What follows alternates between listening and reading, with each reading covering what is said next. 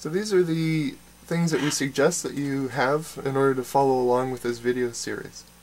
Most importantly is about 20 feet of 3/8 inch nylon 3-strand twisted rope, and really any twisted rope will do.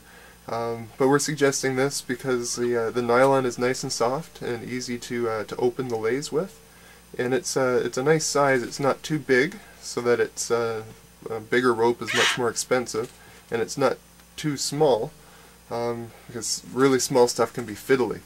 So the 3/8 inch nylon is a nice starting point. Just a small piece of small stuff, and any kind of small twine will do, just to use as a temporary season.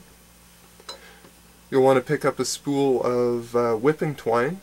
It comes in various sizes, but pretty much anything will do. I prefer to use the wax stuff, but whatever's available to you is fine. So whipping twine is handy stuff.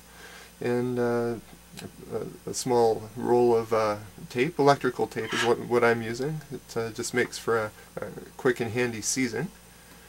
You'll want a knife with a reasonably sharp blade, and if possible a spike. It's not absolutely necessary for this, especially if you're using nylon rope that's easy to open. You can get away without a spike.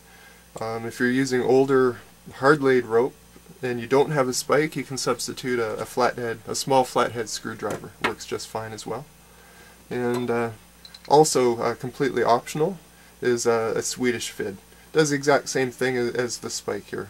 Just helps open the lay of the rope. But with this kind of stuff we can get by without it. But it is nice to have for future projects.